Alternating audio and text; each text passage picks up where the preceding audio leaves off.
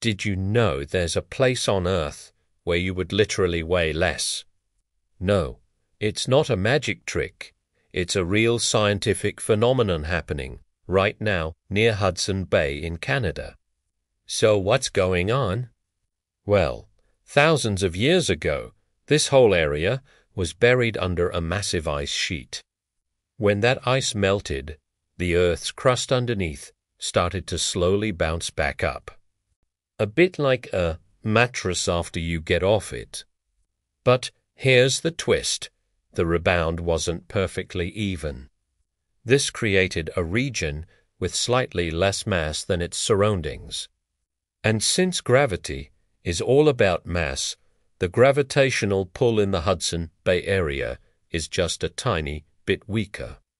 It's like a natural glitch in Earth's gravity field.